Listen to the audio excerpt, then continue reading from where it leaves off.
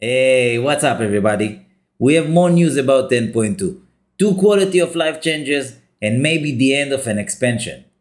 In this video I'll talk about the new augment rune, new crest changes, and what's next with Dragonflight. Let me know in the comments below what do you think about these changes. If you like this content, please subscribe to my channel. Let's dive in. With our preparation for 10.2, we get big quality of life change. In 10.2, crests will be currency like flight stones.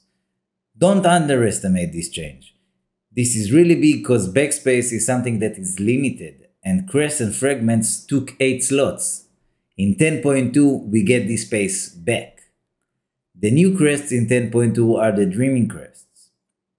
By the way, it seems that we still get 12 crests for timing a key and 5 crests for not timing it. The second quality of life change is new augment rune in 10.2, and it's permanent. Dreambound augment rune. It seems that we get it from Renown 18 of Dream Wardens. Permanent augment rune is something that we usually get in the last patch of the expansion. We don't know if this is the last season, but it's for sure a big clue that indicates it. BlizzCon will be the place to know if it's the last season and what is the next expansion waiting for us. I really like Dragonflight as an expansion. We got new systems like Dragon Riding, which is a big success, and old systems like the Talent Tree with a lot of options and pets. If it really is the end of the expansion, I have mixed feelings about it.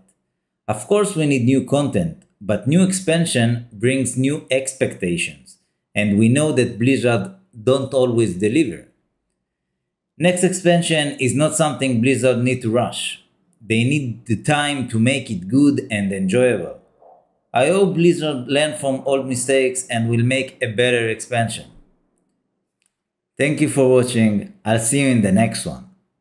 Peace.